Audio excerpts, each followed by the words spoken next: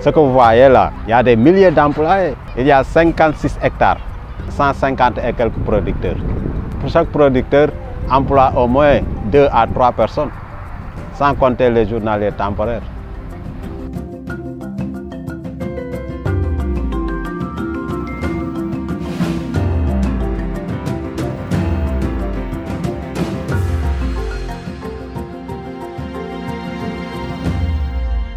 Si vous allez dans les milieux agricoles, dans les sites de production, les villages agricoles, quasiment plus de 60% de la main-d'œuvre saisonnière vient du Burkina, du Mali, de la Gambie.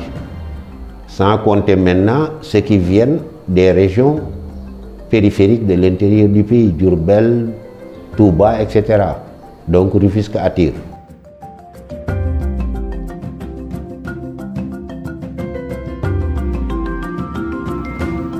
On est confronté à beaucoup de problèmes avec l'urbanisation. On nous pousse à sortir d'ici pour lotisser notre champ, pour le faire des maisons. Et nous, nous optons pour l'agriculture.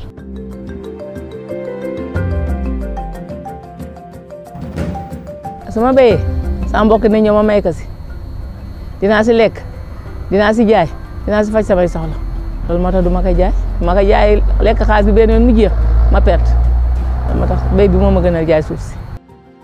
Le fait de préserver cette terre nous permet d'avoir de l'alimentation, mais aussi de lutter contre les inondations avec les phénomènes de rétention d'eau.